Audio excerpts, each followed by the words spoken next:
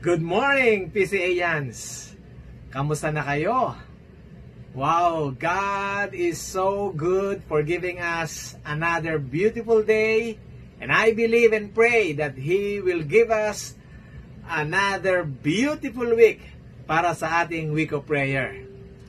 Ang theme ng ating week of prayer ay pinamagatan nating Nature Talks. Ito ay may kinalaman sa mga ginawa ng Panginoon, and we will be talking about different kinds of animals.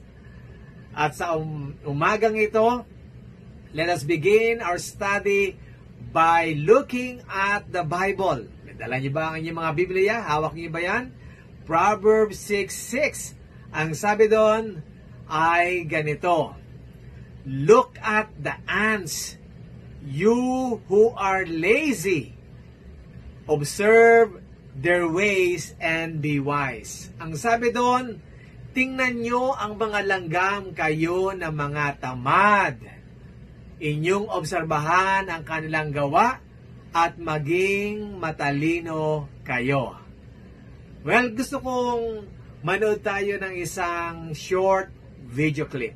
Gustuhan nyo ba ang video clip natin? It was really short, and yet we will learn a lot from the ants. And I'd like to share with you 4 lessons from the ants. Number 1 lesson. Every time you would observe the ways of the ants, you would notice that they keep on moving, they keep on walking around, they keep on searching for food. Ang ibig sabihin, ang mga ants ay masisipag. They are hardworking and diligent. Ang gusto ng Diyos mga bata, elementary pupils, God wants you to be diligent and hardworking. Importante, tutulong kayo sa gawaing bahay. Pangalawa, ants work as a team. They work as one. Mapapansin nyo, hindi sila malimit nag-iisa. Lagi silang magkakasama. They work together. They complement together. They search for food together. And when they search for food, and then when they work together, ang pagkaing naiipon nila ay para sa kanilang lahat. Wow! Napakagandang ugali ng mga ants. Ang gusto ng Panginoon ay sama-sama rin tayong gumagawa sa loob ng bahay, sa loob ng church, at sa loob ng ating mga paaralan. Pangatlong lesson, ants are visionaries. They plan ahead. They look ahead. Wala pang rainy season, wala pang winter. Ang gagawin nilang mag-gather sila ng food, mag-store sila ng food. Meron silang storage house, meron silang storage rooms, and they gather food, ilalagay nila doon. And when winter comes, rainy season comes, they are not worried. Bakit? Kasi may nakahandang pagkain. So, ganun din sa buhay natin. We have to learn to plan ahead.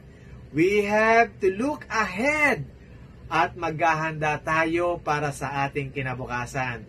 Mag-pray tayo kay God, hingi tayo ng tulong kay Mami at Daddy, sa ating kuya at ate, tito and tita, para matulungan tayo sa pagplano ng ating buhay. Di ba napakaganda? Napakagandang mga lessons na natutunan natin sa mga ants. Pang-apat, at ito na yung huli. Napansin nyo ba ang mga ants na meron diyang pinupush o pinapalo para gumawa? No way! Walang ants na ganon. Ang ibig sabihin, ang mga ants ay driven and motivated.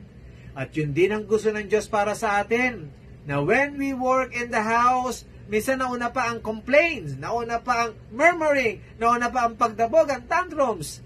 Ang gusto ng Panginoon ay maging obedient tayo, maging driven and motivated tayo, gagawa tayo. Kasi love natin si God, love natin si Mami at Daddy, at love natin ang family, at love natin ang work natin.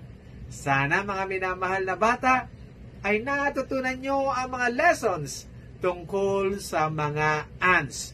Kaya nga pag nakakita kayo ng ants sa loob ng bahay at kahit saan kayo magpunta, then you have to appreciate the creation of God and you have to say thank you to God for showing us the example through the ants.